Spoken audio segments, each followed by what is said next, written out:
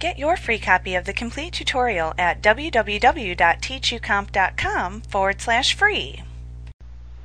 Crystal Reports contains 3 functions which evaluate the status of the alerts within a report.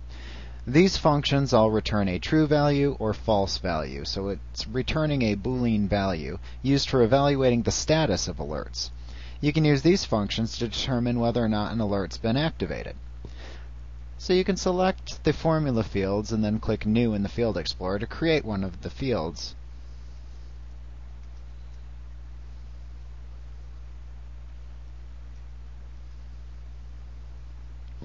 And you give it a name and then just click Use Editor. In the Functions pane, you can expand the Alerts folder to see the 3 different functions. Is alert enabled determines if the enabled checkbox is checked for an alert. Is alert triggered determines if the record being evaluated is triggering the alert. And alert message just returns the message or the formula typed into the message text box for the alert.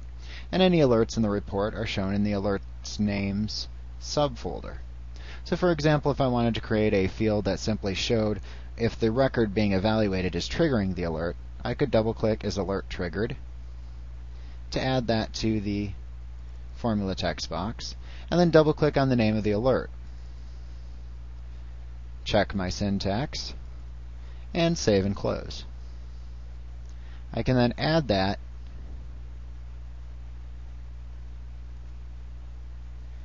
into the actual report.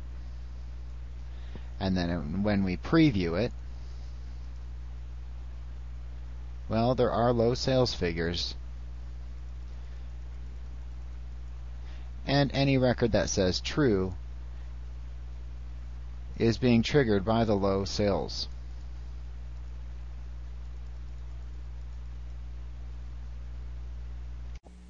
Like what you see? Pick up your free copy of the complete tutorial at www.teachucomp.com/free.